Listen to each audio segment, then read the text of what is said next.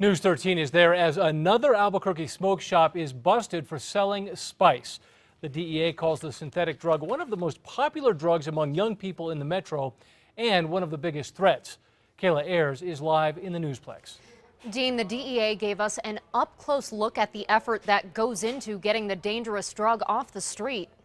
From the undercover buys to the bust, a lot of work went into making sure today's operation ended with not just an arrest, but a conviction.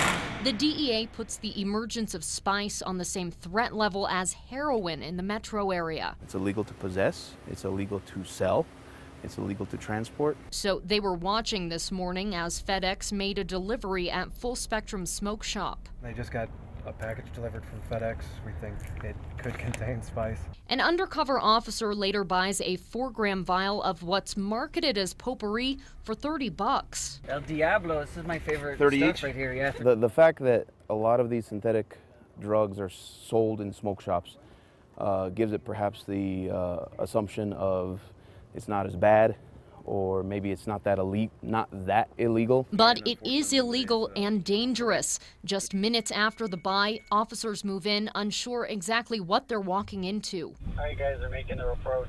2 clerks and the smoke shop owner were arrested.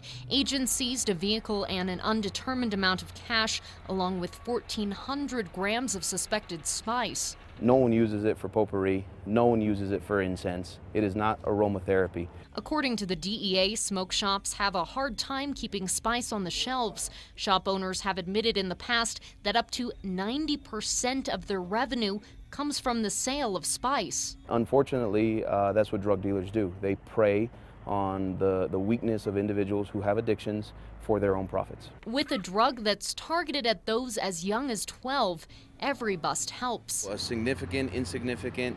The bottom line is we've taken drugs off the street and it's made the community safer. Now, both of those store clerks are charged with distribution and conspiracy. Patrick Perea, the owner, is charged with distribution, possession, and conspiracy. Each charge carries up to 18 months in jail. Back to you. Kayla, thank you. This is not the first time that Full Spectrum Smoke Shop has been in the news. Last year, an employee at the smoke shop's old location shot 2 armed robbers who were trying to hold up the store.